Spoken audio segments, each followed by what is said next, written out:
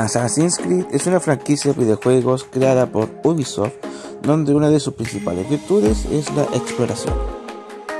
En Valhalla puedes explorar un mundo abierto, dinámico y hermoso de la Edad Media, donde los nórdicos buscaban la gloria usando el filo de sus hachas.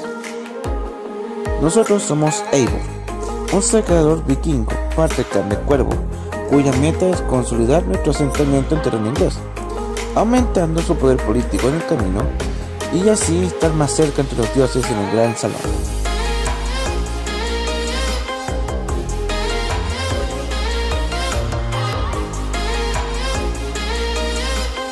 Disponer de una buena arma en este mundo es fundamental para desarrollar un buen combate y tener mejores opciones contra nuestros enemigos. En Valhalla podemos encontrar conjuntos de armas como son las de Thor, berserker, magistrado, etc. Pero eso es para otro video. Hoy les hablaré de cómo obtener 4 objetos catalogados como míticos o legendarios. Puede ser la mayoría fueron portadas por deidades o principalmente leyendas.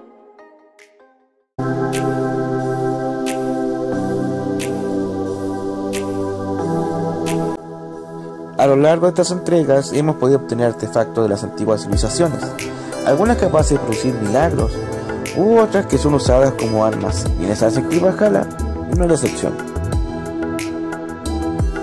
En Inglaterra debemos dirigirnos al norte de Yorkshire, más concretamente a una pequeña isla ubicada en un lago al noreste de York.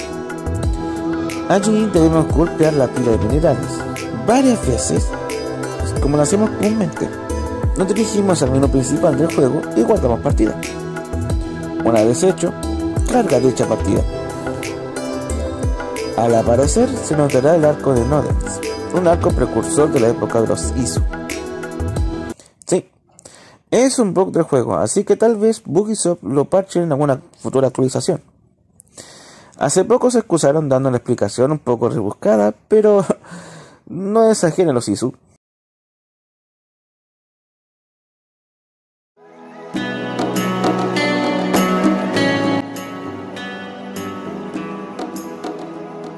Otra herramienta, arma precursora, es la Excalibur. Así es, la mítica espada del rey Arturo también está incluida en este juego. Pero con una ligera complicación de condiciones, pues debemos derrotar a unos miembros de la orden. Y no son fáciles de derrotar a la primera.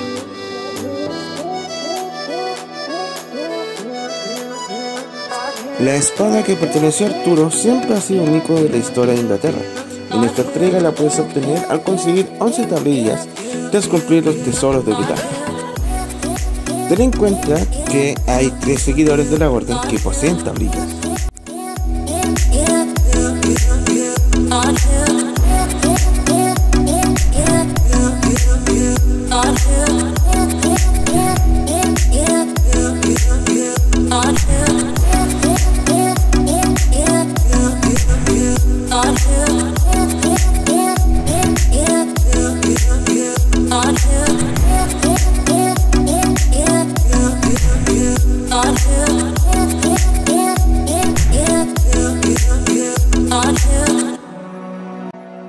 Como mencioné anteriormente, existen 3 fanáticos de la orden que poseen tablillas. Uno de ellos es Nodens, que se encuentra en Kent, por las carreteras al suroeste de Canterbury. Otro fanático es Heike, que se ubica en Essex.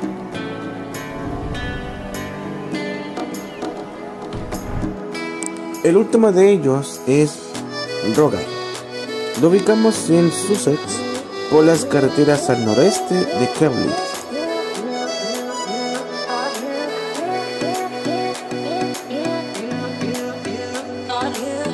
Ahora que somos finalmente dignos de empuñarla, podemos seguir en su búsqueda. Para ello debemos ir a Hampshire, a la cueva de Mjölnir. Al introducirnos en esta cueva por una grieta, tendremos que avanzar poco a poco hasta llegar a una gran sala misteriosa que tiene 12 pilares alrededor, y en su centro la mítica espada. Lo que tenemos que hacer es interactuar con los 11 pilares para introducir las tablillas que hemos conseguido y activarlos.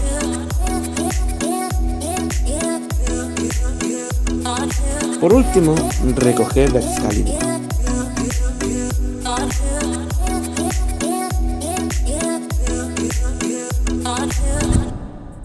Ahora ten cuidado de que un demonio haga que te lanzartes en tu pecho.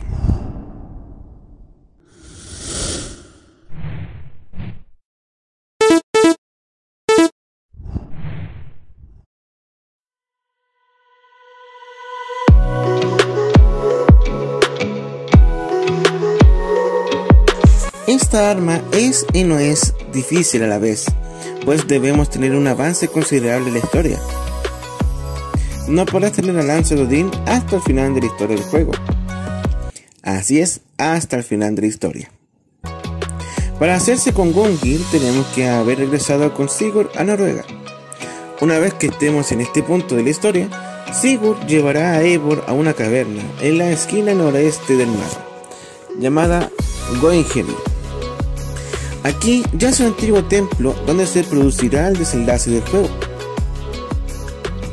Para conseguir la famosa lanza, lo único que tienes que hacer es darte la vuelta a la entrada del templo en dirección opuesta. Llegarás a una estructura de piedra con un pasadizo donde te espera esta arma.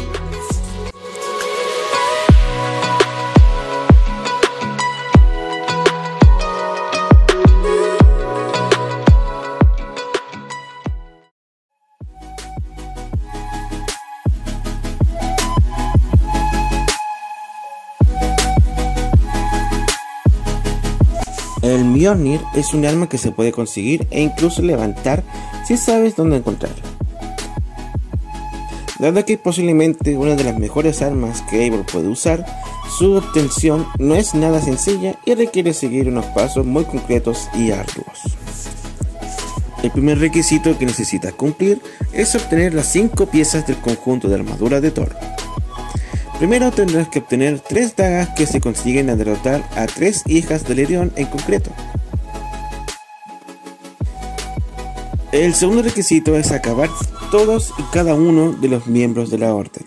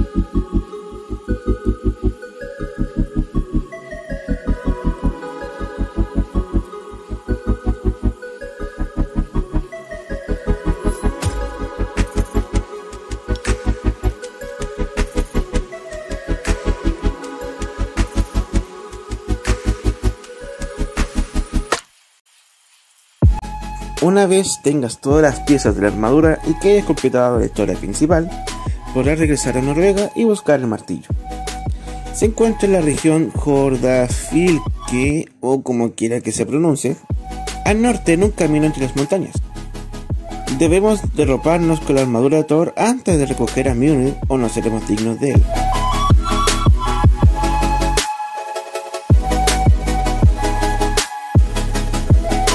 Ahora, igual que el Cap, somos los dignos portadores del martillo pulverizador. Eso ha sido todo por hoy. Suscríbete al canal, ya que al hacerlo me estás apoyando a surgir, y es gratis. Dale a la campanita, manita arriba y no olvides mis redes sociales. Y a veces hago streaming en Twitch, si es que internet es buena onda conmigo.